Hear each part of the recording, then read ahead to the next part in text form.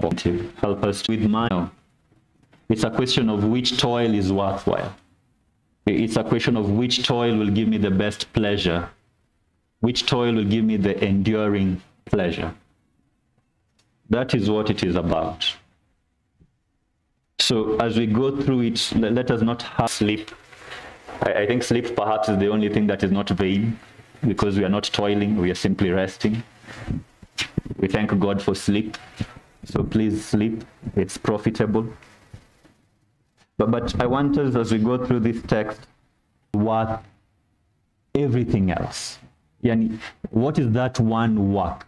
What is that one effort in this world that we can do, that we would rather pursue it at the expense of everything else, that we would put forth as the topmost and the primemost toil above all else?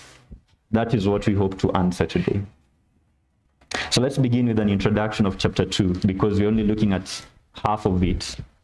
Rightly, we are supposed to look at all of chapter 2 together, but also time might not allow us to do so.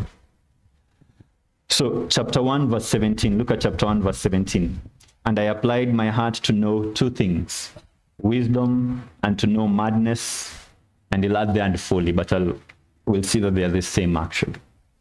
Two contrasts, wisdom, madness, or wisdom, folly. And if you notice, that's what he'll come and do in chapter 2. Look at verse 12. So I turned to consider wisdom and madness and folly. Let's go back to chapter 2 verse 1. That's chapter 2 verse 12. I've looked at the pleasures. So I turned to consider wisdom and madness and folly. What is this madness and this folly? Look at chapter 2 verse 2. I said of laughter it is mad. I said of laughter it is mad. When you look at chapter 7 verse 25, madness and folly are said to be the same. Verse 25, I turned my heart to know and to search out and to seek wisdom and the scheme of things, and to know the wickedness of folly and the foolishness that is madness. So let's not come here looking for something different or difficult. No, it's what he's simply continuing. And now in chapter 2, after he has told us in chapter 1 what he has now applied his heart to know, look at how chapter 2 begins. He said, I said in my heart. Now he's applying in his heart. And so he is now beginning. So I want us to come to chapter 2 understanding this. Verse 1 to verse 11, he's simply examining folly and madness. And then verse 12 to 24, he's going to compare the madness and the folly with the wisdom that he has, so that he may see which is better. What is better for man to do in this world? A pursuit of madness, a pursuit of folly, an engagement. And when we look at madness here, we are speaking about pleasures. But also I want us to understand that this madness or this foolishness is not just an outcome of pleasure, but it is, when you look at chapter 7 verse 7, it is also an outcome of oppression. Chapter 10 verse 13, it is also an outcome of foolish talking. But for now, for today, we are going to look at pleasure itself. We're going to be looking at pleasure itself. And as I was reading, I think something worth noticing is that the author, Solomon, will tend to direct all these pleasures to himself. It's as if he's doing it to himself or himself by himself. It's as if Solomon has made himself to be, he has surrounded himself with the pleasure. It's for him. It is by him, and it is from him. Notice of the words like I. No, not God. I chose. I made. For who? For me. For me. I did it by myself, for myself. Not for anyone else. Not for my wife, not for my children, not for anyone. For me. And that's key for us also as we look at the text. And so we're going to divide this section, chapter 2, verse 1 to 11, into 2 points.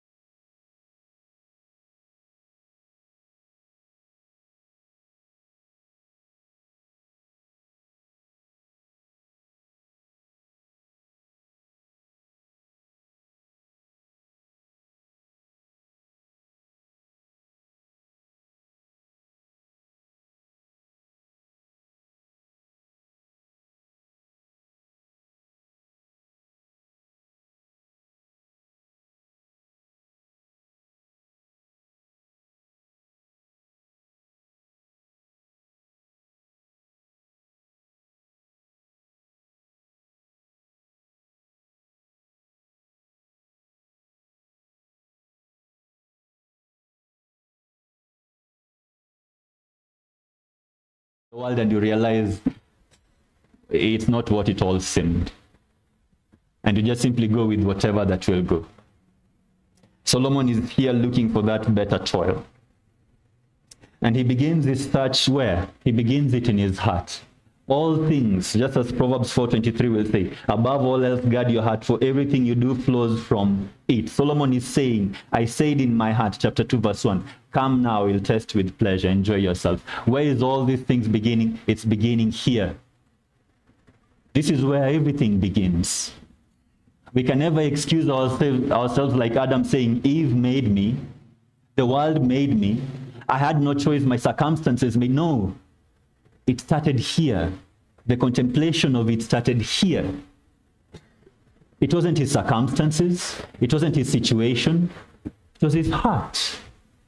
Why is Solomon searching? Not because there's nothing in the world, because his heart is empty.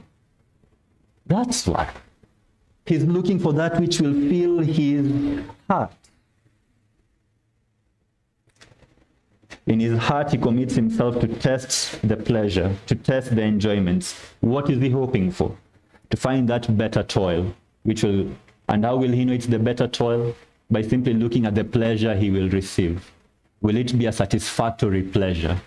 If it is a satisfactory pleasure, then the toil which has been put in getting it, then that is a worthy toil. And that's what Solomon is hoping to do. It is the heart that's facing the problem of dissatisfaction, saints.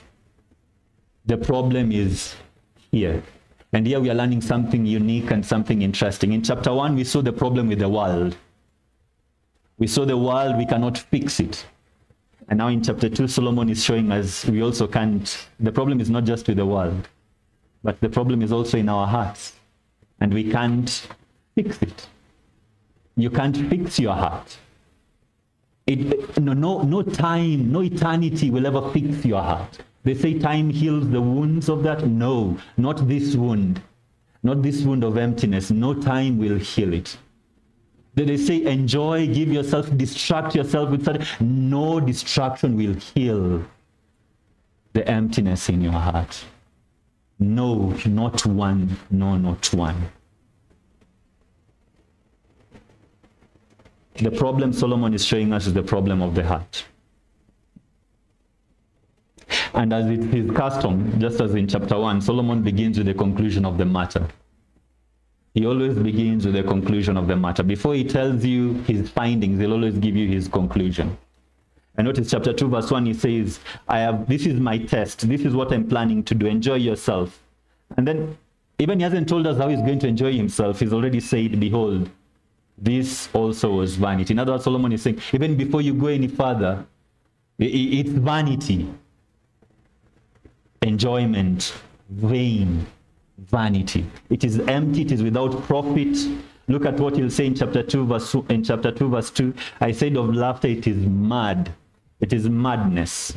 And of pleasure, what use is it? It is worthless. What benefit, what gain do I get from it? And here when he's saying about pleasure, actually the word pleasure here is not the same with the word in chapter 2 verse 1. Chapter 2 verse 1, it's the pleasure which suits Solomon. Solomon is actually pursuing the pleasures which are suitable for him. Not suitable for everyone, suitable for him. What does he enjoy doing? That's what he's pursuing. And so we understand that Solomon is selecting, very specific in what he's selecting to enjoy. He's very specific. For example, if you don't enjoy building, you won't go and test building because you already know you don't love building. Solomon loved it. Solomon enjoyed all these things which he's doing, and that's why he has carefully selected them. For those who enjoy singing, you'll go and test singing and see whether it will give you the pleasure you want. And now in chapter 2, verse 2, he'll speak of this pleasure. He's speaking about the climax of pleasure, that highest pleasure. When it is in excess, he's saying, even when that pleasure is in excess, what use is it? It is worthless. It's almost resounding with Romans 3. All have become worthless.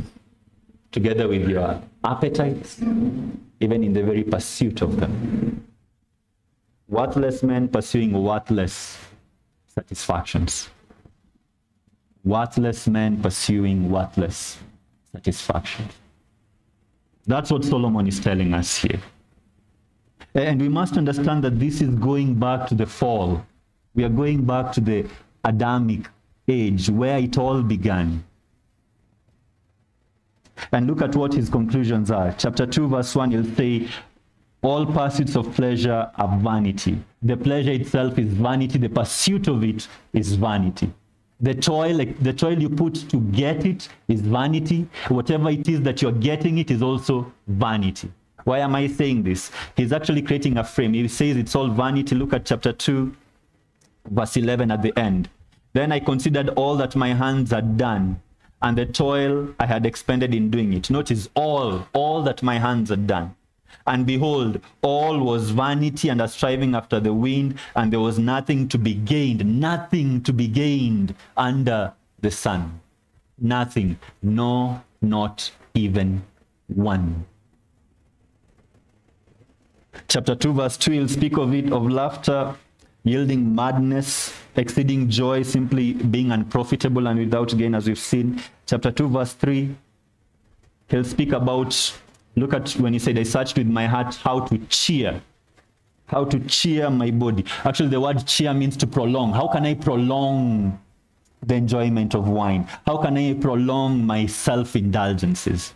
How can I make them to be long, yet still being guided by wisdom? If it is to drink, how do I prolong the drinking? Perhaps to be taking small sips of whatever I'm drinking, slowly by slowly, to prolong so that I can enjoy. Perhaps to be swallowing it in the bottle as we see in the movies, and then smelling and seeing whether it is nice. Kama ni soda ikunywe pole pole, uamue tumie straw, ukitumia mdomo itaenda mingi. How to prolong the enjoyment? Kama ni nyama ukule kidogo kidogo, kama tulikuwa watoto ulikuwa unaanza na sausage, unatoa kwanza kava ya nje, kula za ndani, alafu ndo unamalizia ya nje. How do we prolong the enjoyment? That's what Solomon is saying. How do I prolong this enjoyment of my body with wine? And yet still maintaining the guidance of my heart. And then he'll saying, and how to lay hold on folly. It's as if I'm pursuing this until I lay hold on the climax of it, which ultimately is already concluding it is folly. It is folly. It is foolishness. The peculiar thing about what Solomon is actually doing even, it's this. Solomon will subject himself to various pleasures so as to determine what is good for all men to do. This is interesting. It's very interesting. Listen to what Solomon is doing. Solomon is saying, I've given myself to pleasure, to enjoy myself, that I may find out what? That I may find out what was good for everyone else to do in the world. I'm giving myself to my pleasures, that I may find out from my pleasures what is good for everyone else to do in the world. And this is peculiar because each one of us, we have our own unique enjoyments. I know Brother Dan enjoys construction work. For me personally, I enjoy playing basketball. I know of other people who enjoy watching movies, others who enjoy walking, others who enjoy just sitting. It's their pleasure, it's their satisfaction. Others enjoy playing games, usiku kucha, Billy and na comrades wake. We all have unique enjoyments, but here's Solomon saying, I want to evaluate my enjoyments that I may find out what is good for every one of you in the world to do. And if you notice, the peculiar thing here is this. Solomon is actually saying, as I'm searching for that one thing which is worthwhile to do, Solomon is saying, or the text even, remember we said when we began that this text is inspired by the Holy Spirit and it is instructive. This is what Solomon is telling us. As I'm searching for that one thing, using myself as the test subject, and that one thing which I find for myself should be the same for everyone. That's what he's saying. This is what Solomon is saying. Solomon is saying there's only one solution for man. There's only one uniform toil for every man in this world. Only one toil which will satisfy every heart of every man. And Solomon is saying the emptiness in every man's heart is the same. The emptiness in every man's heart is the same. Though Brother Dan is satisfied with construction and I with playing basketball, still, just because we have a variety of enjoyments, still that will not satisfy our hearts. There's something more that should be uniform amongst all of us. And that's why we are having, each and every person has, we all have different delights. And that shows us that then one of the delights should be wrong, or all of them should be wrong. There should be only one true delight. There should be only that one true satisfaction. And Solomon is saying there's only one worthwhile toil. There's only one worthwhile toil that will give you that worthwhile satisfaction. And that's what Solomon is pursuing. And that's why he's using himself as a test subject, and rightly so. Why? Because he is as fallen as you are. He is as fallen as you are, descendant of Adam. We are all fallen creatures. And we are all simply searching as Solomon. That's why we keep on skipping from one pleasure to another. That's why sometimes I get bored with playing basketball. I get tired, I get wearied. If it was a true pleasure, I should never be tired of it, or wearied of it. I should be fully satisfied with it, not constantly going each day to get my dose of enjoyment. And that's what Solomon is looking for. And that's what Solomon is hoping to find for every one of us. It is also peculiar because in the manner in which he searches, look at where he is. And he only needs to find again, I am the son of David, king in Jerusalem. And twice he will say that in chapter 1. King in Jerusalem. Whatever toil he will find as worthwhile. Can you imagine if Solomon was to choose sex as the satisfaction of man, as the worthwhile toil? Then what should we expect in Israel? Brothels everywhere. I'm not even speaking something strange. Look at Kenya. What does our president think is the solution of our country's problem? Houses. Houses. And because it is his desire, he has already inflicted, ameshawekea, and is making you to also embrace what he thinks to be right. And that's how powerful his decision is as a king. And we must appreciate that. We must appreciate that. And therefore we'll say if it's construction that would have been at the heart of Solomon's, will be the toil that Solomon would have found most profitable, then many people in Israel perhaps would have been builders, many would have owned houses. If it was food, then we would have had perhaps many hotels in Israel. I don't know, I'm just using an example. So if our President Ruto was fond of seafood, we'll be having a lot of seafoods in Kenya. Almost a sea depot in every county. If he thought transport would solve our problems, he will be investing in transport more. And that is Solomon.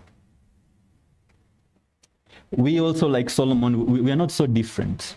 The world has presented to us a variety of enjoyments, a variety of delights. Actually, the world has crafted each delight to suit you. And it has designed it so well that if you get tired, if you get bored, they'll present you with another one, an alternative. And perhaps if you think one delight is not enough, they'll tell you you can still get more than one. If you find more than one is not enough, they'll still tell you perhaps you're not paying enough. Give more, pay more that you may get more. The world has crafted for us every delight that we can pursue, that we desire. And we, with our appetites, we've gathered around the table of the world to feast just as he did, hoping that perhaps as I choose A, B, C, D, appetite A, appetite B, as I satisfy it, perhaps that will quiet my heart. That will ease the ache in my heart. For many of us, the world has become our king, determining for us which is better to do and which one is not better to do. Which one will best satisfy you, which one will not best satisfy. They design for you all kinds of delights. If it's fashion, there are some who find their satisfaction in fashion. If it's sexual immorality, they've given you all opportunities. Even if you want to do it in secret, they've provided for you the internet to do it in secret, so that they can satisfy you. If it's spending, if you have excess money and you don't know what to do, they've given for you all kinds of things on where to spend. They can make a chair specifically for you, which they'll make you buy it at 100,000 and yet you can buy it at 1,000. Sure. They've ensured that they've held you firmly. They've ensured that they've blinded you well, that you cannot go anywhere. We have gathered around the table of the world, and the world is serving us, and oh, our mouths are wide open. Our mouths are wide open. The pursuits of Solomon can be divided into two. When you look at verse 4 to 8, they can be divided as the pride of life and the possessions of life. Verse 4 to 6. Why am I saying the pride of life? Because Solomon here, in his pursuit, Solomon did not just do some small things, no. Solomon did great things. He did great things. I would argue greater than perhaps any king, as the Bible will say, in his time. Solomon did great works. Look at what he's saying in verse 4. And this is not boasting, this is not bragging, this is true. I made great works. That was his pride in life. And these great works were in their variety. He made great works, plenty of works. He made houses, he made vineyards, he made gardens, he made parks, he made plantations, he made trees, he made pools, all for himself, by himself. He made them for himself, by himself. He made them. And also his works are great because each work was unique on its own. It stood out on its own. That's how great his works were. That his house will take 13 years. And the only reason in Kenya we take 13 years to build it's because of finances. He had all the finances and it took him 13 years. I think it's 13. I hope it's 13. But we can agree it was more than 10 years to build. This was his pride in life. Each work unique on its own. Look at 1 Kings chapter 10, verse 20.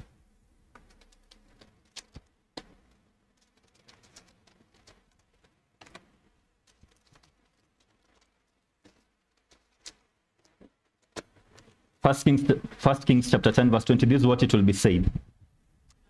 While 12 lions stood there, one on each end of a step on the 6 steps, the like of it was never made in any kingdom. Solomon was not just obsessed in building, he was obsessed with building that which was totally different, totally unique.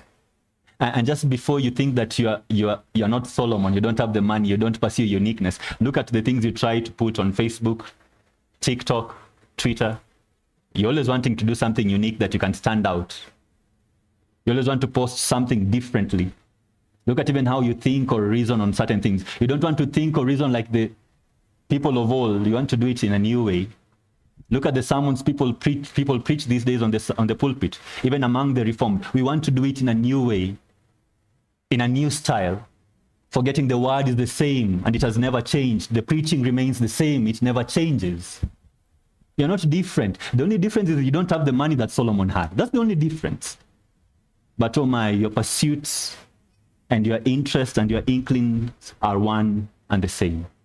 Constantly in pursuit of that one thing, the pride of life, to be called great. Because isn't that what Solomon was called? Isn't that what was his praise? Solomon was called great. Solomon's works were so great that even the Queen of Sheba will be taken out, her breath will be taken away. I don't know if this is still working today. If you want to win a queen, perhaps, yes, you need to take her breath away by the majesty of your possessions. Look at chapter 10, verse 4, 1 Kings. And when the Queen of Sheba had seen all the wisdom of Solomon, the house that he had built, the food of his table, the seating of his officials, and the attendance of his servant, their clothing, his cupbearers, and his burnt offering, and that he had offered at the house of the Lord, there was no more breath in her. Oh my, Solomon will prepare a feast to impress. He will prepare a feast to impress. From how the servants would arrange and dress. I don't think there's any monarchy that can relate or that we can even compare, even in our time now.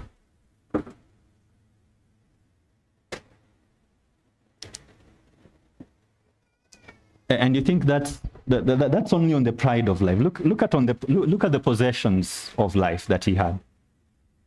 Solomon had great possessions. Let's just look at his salary. Let's look at his yearly annual income. Look at 1 Kings chapter 10, verse 14. Now, the weight of gold that came to Solomon in 1 year was 666 talents of gold. And by the way, the 666 is not in any way related to Revelation. Besides that which came from the explorers and from the business of the merchants and from all the kings of the west and from the governors of the land. That is besides all this that came from other people. Look at verse 16. King Solomon made 200 large shields of beaten gold, 600 shekels of gold went into each shield. And you may think that's all Solomon had. No. Look again at verse 21. Look again at verse 21. All King Solomon's drinking vessels were of gold, all, not some, all. And all the vessels of the house of the forest of Lebanon were of pure gold. None was of silver. Silver was not considered as anything in the days of Solomon. The only silver I have in my life is my ring.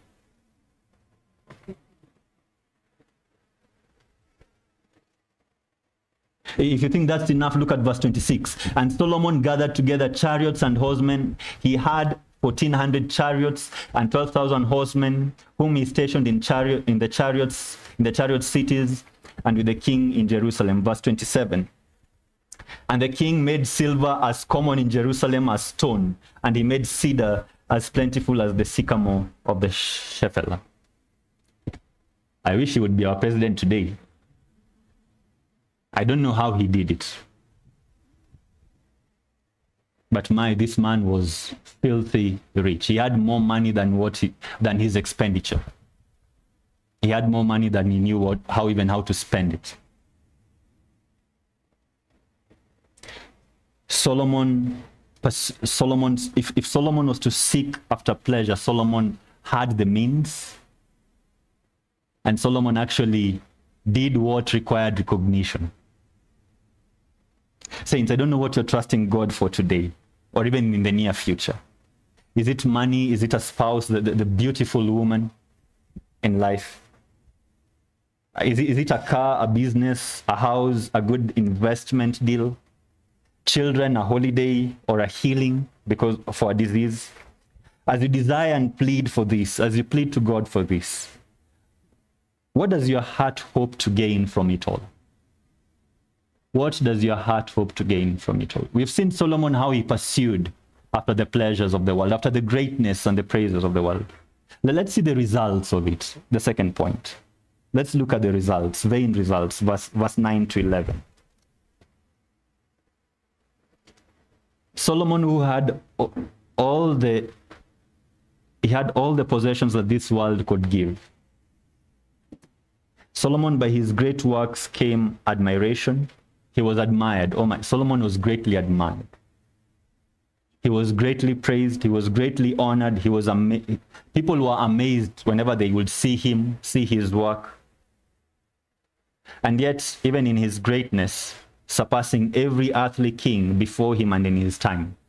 Yes, Solomon surpassed every earthly king in his time and before his time. And even scripture will profess that.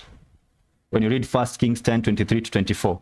And even Ecclesiastes 2:9. So I became great and surpassed all who were before me in Jerusalem. All. But in Kenya we can have the president, but he's not the richest person in Kenya. He was the king, and he was the richest person in the known lands then.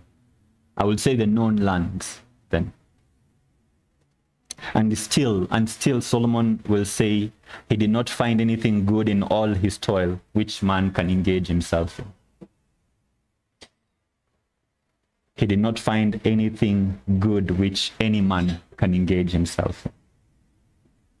As I said, we are a generation who want to be noticed. If you're an architect, you want to build that unique house that will stand out from the rest and get praises from it and be called great. We want our names to be in every person's lips. We want to have that good biography. We want to make a name for ourselves. We are willing to do anything, to become anything, so long as it gets us the likes and the approvals of the world. We are concerned when the world disapproves us. We are concerned. I think it's Pastor Kogo who normally rebukes young men, saying you put a post on Facebook and every time unashikwa na ulcers juu unaangalia unapata hakuna mwenye amelike. After 1 hour una scroll hakuna mwenye amelike, unashikwa na ulcers. We are concerned. We want to be approved. Unaweka post kwa group ya church unashangaa hakuna mwenye amefinya ameka button ya maombi. No one is saying yes. There are times we put posts as pastors na tunashangaa hata hakuna hata thank you. We are concerned when the world disapproves us. We are concerned. Solomon had all the approval, not just from common men. No, he had the approval of kings. He had their praises. If there was a song to be written about Solomon, oh my, then they were written. They were written. If there were poems to be written about him, then they were written. His praises were on each person's lips. Everyone who would come to Solomon, they will journey far and wide just to see the man. To see the man in his splendor. To see the man in his possessions in the world. And they will be swept off their feet. Yet he would say that all the toil expended in gaining all these praises is worthless. What use is it? What use? Many of us here, even we don't own a home.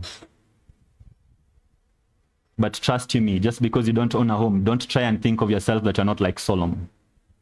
You are in his shoes in every way because you have the same heart as he has. A heart that is fallen. A heart that is fallen. A heart that is sinful. Solomon, by his great possessions, he was able to meet all his needs. Whatever he wanted, he got. Whatever he wanted, he got. Look at verse 10. And whatever my eyes desired, I did not keep from them. I kept my heart from no pleasure, for my heart found pleasure in all my toil, and this was my reward for all my toil. Many of us here, if we were to do this, we will be in cells, because we don't have the money to get what our eyes desire. Most of the things we want in this life, we cannot get it, because we don't have the ability, we don't have the authority, we don't have the money. But Solomon is saying, if I had set my eyes on a woman and I wanted her, I got her. If I set my eyes on an animal and I wanted it, I got it. Solomon says he did not keep his eyes from whatever that he desired. He says that he did not keep his heart from any pleasure. There was no pleasure beyond his reach. There was no pleasure beyond his reach. In other words, we are saying in this world today, no earthly joy, no earthly entertainment. If Solomon was in our day, it was in our timeline now, there was nothing that Solomon wouldn't get. Many of us here, as I said, we're only hindered to pursue it in the manner that Solomon did because of our lack of money as he did. But just give us some bit of coin and we will show you how to enjoy. Just give us some bit of coin and we will show you how to enjoy. Solomon had all the silver, the gold, the palatial houses. He had the workforce. A workforce which was well ordered, well trained. Imagine sitting at a table where you have your help or your servants in the house. You don't need to tell them remove. They already know. They know which meal best suits you at which particular day, at which particular time. Solomon had the best chef. If it was a matter of exotic animals, he had all the animals. Actually, it will be written in 1 Kings 10. He would send ships to just simply bring what? Bring peacocks and apes. Ships, not just one ship. Ships. Meli kuleta peacock and apes. Just for his amusement and entertainment. And if he wants to slaughter one, he can slaughter one. Solomon had more women than the total number of seats in our church. Actually, the church we are planning to build, if Solomon was to be the only member, we are set for life. Because even our church, I don't think, will accommodate him and his wives. 1,000 women by his side. And you haven't counted the children.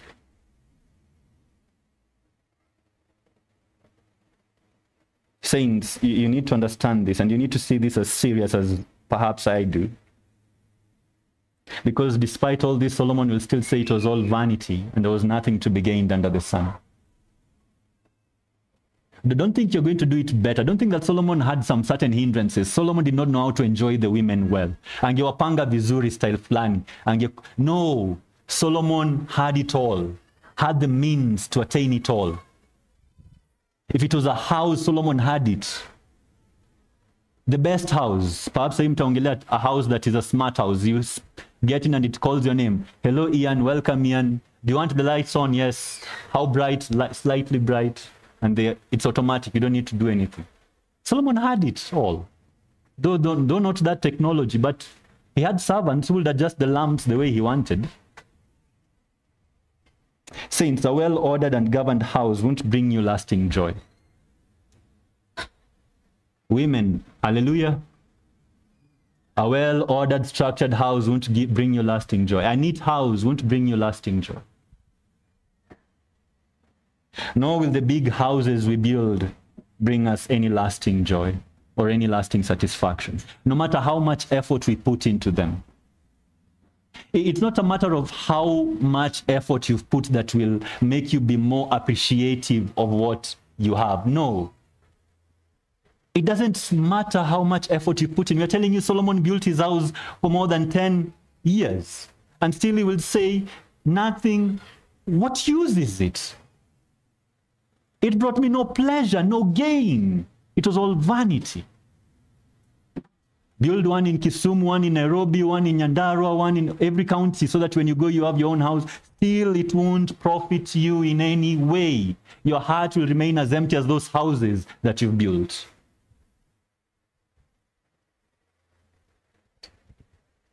Young men, young women, even if you are to be married or to marry the Miss or Mr. Kenya, still that won't bring you any joy or lasting satisfaction. Neither will all the silver and the gold of this world. Even if you are to get a full return of all your investments, even if you are to get a full return of all your investments, even if your business was to give you 100% profit, that still won't satisfy your heart. Nothing will. Let me tell you this, saints, even if the world was to be fair, even if the world was to be fair, because notice what Solomon will say. Look at verse 10. I kept my heart from no pleasure, for my heart found pleasure in all my toil. Can you imagine? Solomon is saying, I found pleasure in all my toil. Not a single toil was lost, including their 1,000 women. All my toil, including the pools and the houses and all my toil. Not a single pleasure was lost. I did not undergo any loss. All my toil. And he says, this was my reward. And you'll appreciate that reward perhaps when we'll be looking next Sunday at chapter 2, verse 24. Solomon is saying, I got everything back. I got everything in full return. What I dispensed, I was able to yield in full return. And this is what Solomon is saying. This is what he's saying. Even if life was to be fair, even if life was to be designed such that we get a full reward for all our labors, if you're a farmer, even if the land was to be designed such that what you plant is what you reap and even more, still you will remain dissatisfied. You will remain dissatisfied. Even if that shop of yours was to give you a full return and more, you will remain dissatisfied. Even if your investments in your children were to give you a full return, you will remain dissatisfied. Even if you are to get the best, the most prettiest, the most beautiful woman in the world, you will still remain dissatisfied. You will still want more and more and more. And yes, Solomon is telling us the problem of life isn't just outside of us. The problem of life is inside of us. Because even if the problems of the world were to be solved, and the world was to be made a better place, still our hearts will remain the worst place. And the problem, this is the problem. There's no going anywhere without your heart. You carry it everywhere, and it is with you everywhere. The problem of life is within us, also says. That's what Solomon is telling us. And even if the world was to be made a better place, we still won't find joy, lasting joy. Our problems run too deep. They run too deep for any surface feeling to hide the hole. They run too deep, way, way deeper than even the earth's core. The depth of our emptiness is eternity. No one can feel it. No man can discern it. We'll look at it in Ecclesiastes chapter 3. No man can discern how empty we are. That's why we keep on trying to fill things which they'll never fit. They'll never fit. It's like having a jigsaw puzzle and that missing piece, you can't find it anywhere. And no matter how many times you try and craft it and design it, it still won't fit.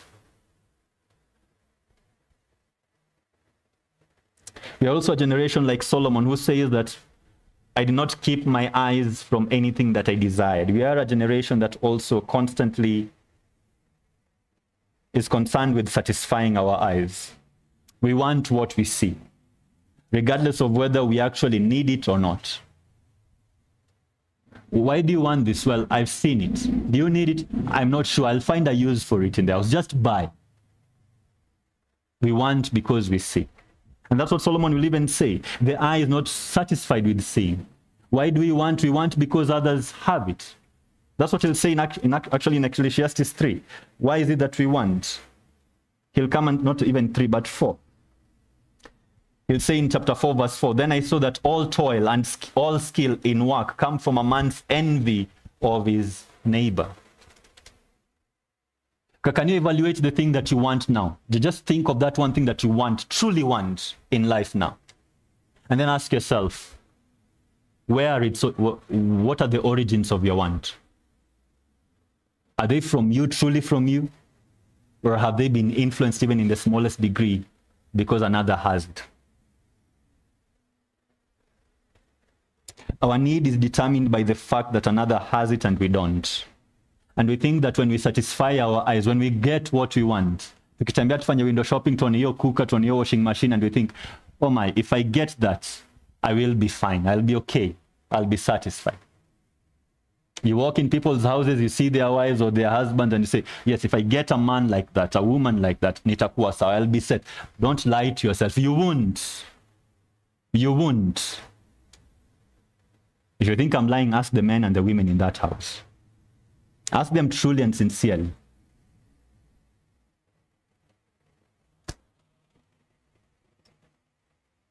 We have therefore engaged ourselves in unhealthy competitions against one another. Instead of outdoing one another in love, we are outdoing one another with the best functioning TV. Who has the most beautiful lady? Who has the best and most unique house? Who is the guru investor? Who has the coolest hairstyle? Whose child is getting the best education? Whose child can speak a better English? We are constantly competing. And the worst part is this. We are not even aware that we are competing. That's the worst part of it. We compete even without being aware that we are. We want and we will justify our want and find ways of circulating ministry around it, the gospel around it, so to make it more appealing to others. But deep down in our hearts, we know why we want. It's not because of any reason we give or make the people know. And yes, your conscience will stand against you before God. Our eyes have failed to search out opportunities for rendering love, and instead they've searched out opportunities for coveting what they don't have. We no longer look at how much our fellow brothers and sisters love, but we rather look at how much they have. We no longer look at our pastors' lives through the lenses of faith and emulate them, as Hebrews 13:7 will tell us. Instead, we look at their lives through the lenses of what they own and hence desire to have as they do. Can we go back to where we are supposed to be? Can we go back to seeing what the Lord called us to see amongst one another, that we may see a brother in need and help them, not simply just look at the brother who has and want, that we may see the show of love and be stirred in our hearts to pursue the same, to imitate the same, not to see what they have and want what they possess. We need to go back to using our eyes the way we ought to use them. We need to go back. Solomon looked at all the things he had, and he concludes that all of it was vanity. And he says it's like the wind. You think you've held it, suddenly it is out of your hand. Have you ever tried catching the wind? That's the same way, it's similar to you trying to satisfy your heart. You're simply trying to catch the wind. And every time you think you've held it, it was even never in your hands in the first place. It was never there.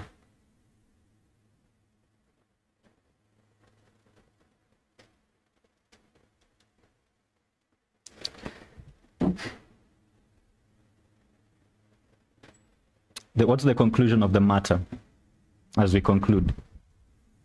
This is the conclusion of the matter, saints. We have a king who sought to find what was best for the children of man to do, what was best for his subjects to do. And this king, with all his wisdom, is humbled, for he finds nothing worthwhile to be done. But we have another king who comes under the sun, the King of Kings, the one who's also a descendant of David. He comes to the world and he shows us the better toil that yields everlasting gain. And we may wonder, what toil is this, O Lord Jesus, that you showed us? Jesus, when you came to this earth, you being king, you being a descendant of David, what did you do? What gave you satisfaction? What gave you that great joy and pleasure? Let me show you some few verses which Jesus was greatly satisfied.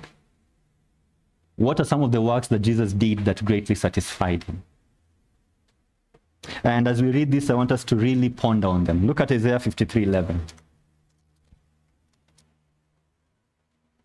Isaiah 53:11. I hope you're there. I'll read. There are some verses which you read and you just need to pause a bit. Out of the anguish of his soul, he shall see and be satisfied. Who shall Jesus see and be satisfied? You. You. You whom by his knowledge he has made righteous. How has he done so? By purchasing you, becoming the very man of sorrows. Our Lord Jesus sees you, sees his work in you, upon you. And our Lord Jesus says, I am satisfied with this work. So that's why he'll say, good and faithful servant, come and enter my rest. He sees you and he is satisfied. As if that is not enough, look at Isaiah 62:5. Just move some few chapters ahead. Isaiah 62:5. For as a young man marries a young woman, so shall your sons marry you. And as the bridegroom rejoices over the bride, so shall your God rejoice over you. Just picture for a moment Jesus Christ rejoicing over you because of his work that he has done to you, to make you his own. This is our Lord, that as he suffered, as he died, he rejoiced. He was glad and he was satisfied by his work upon you. And you may think perhaps, Pastor Ian, these are just images. How can God stand up and rejoice? Well, he stood up and when Stephen was dying. But let me show you how our Lord actually rejoices. Turn to Zephaniah 3:14.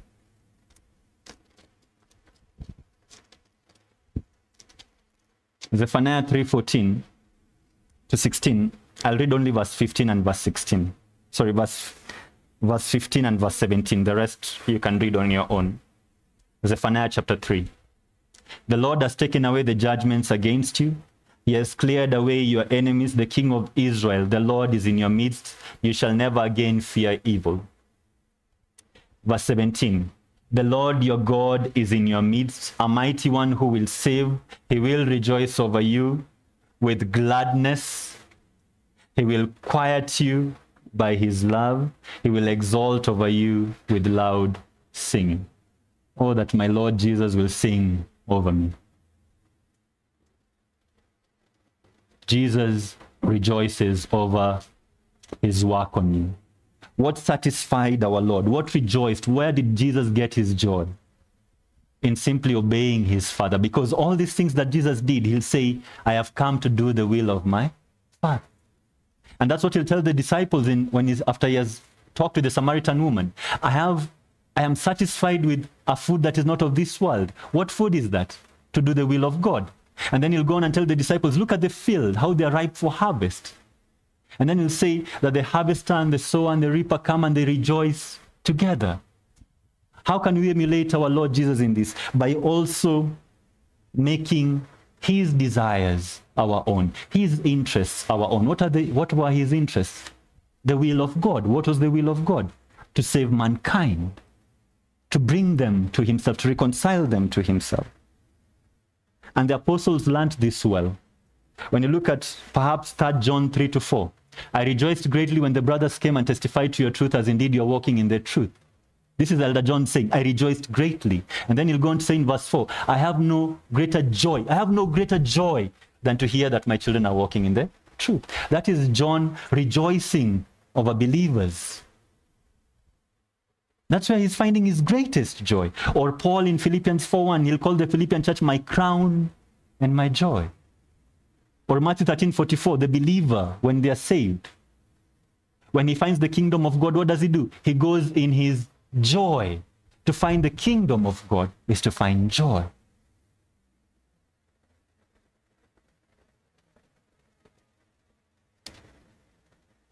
Saints, our problem is in our heart. No labor can and will satisfy our souls because we are fallen. How can we come back to delighting in the labors we do? By turning to Jesus to fix our hearts first.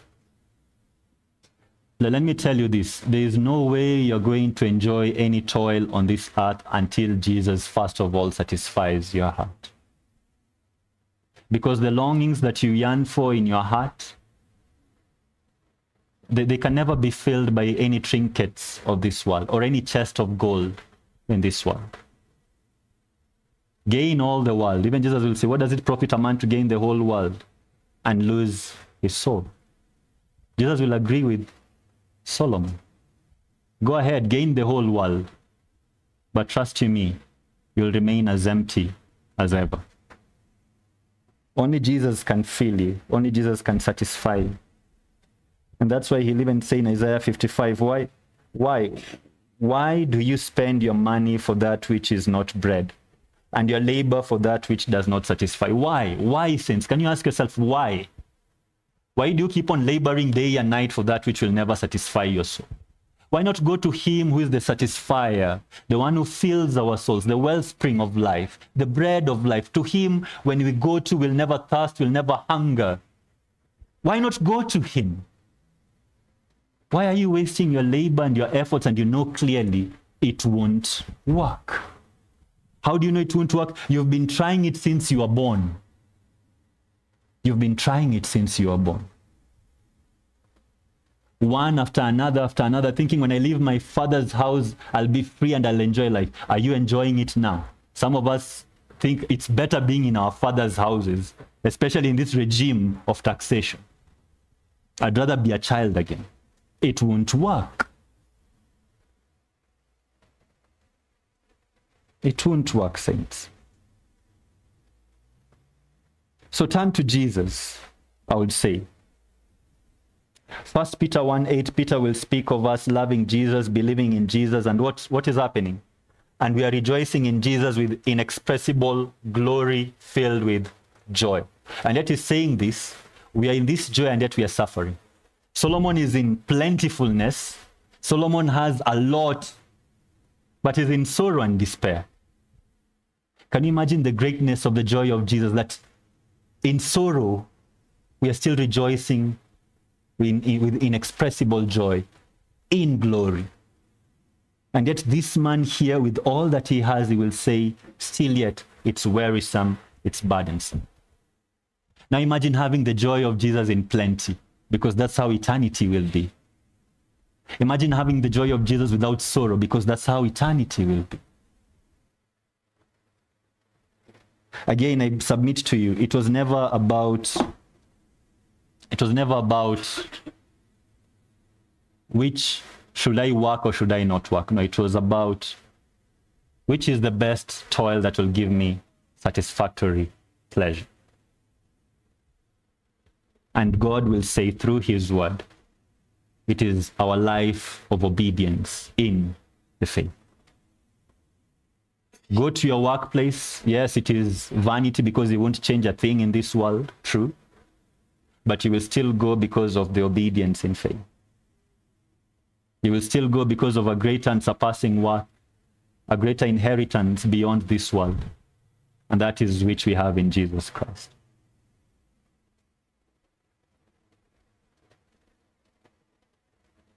Let us not be lied to the world that do the best you can now, save all that you have, retire, take a boat, sail, or kaa kwa shamba yako kaa.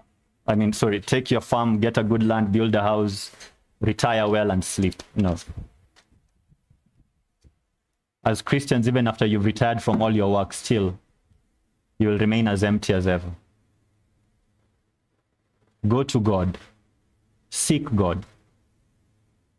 Seek God. For in the presence of the Lord there are pleasures forevermore. It's not weariness. It is not tiresome. It is glory-filled joy. And nothing in this world can ever take it away from you. Why? Because the one who has given it to you is eternal. And so is his joy. So is his joy. Stop sitting around the table of the world. Sit around the table of God and feast upon his gifts. Stop sitting at the table of the world. Sit around the table of the King. Let's pray. Lord, help us to obey. Help us to turn to you in faith. Help us to hold on to you, to cling to you. And help us to find our satisfaction and our utmost joy in you. Help us to pursue that which is holy, that which is pure, that which is without reproach. O Lord, renew our minds that we may no longer be captivated by this world, be tossed to and from by every appetite that we have that the world seeks to satisfy. But Lord, may we bring it all at your feet, lay it down at your feet, and find our satisfaction and our utmost pleasure in your presence. And Lord, may you help us to hope in you. Even when this world disappoints, may our hope remain in you. For only you are our utmost joy. It's in Jesus' name I pray.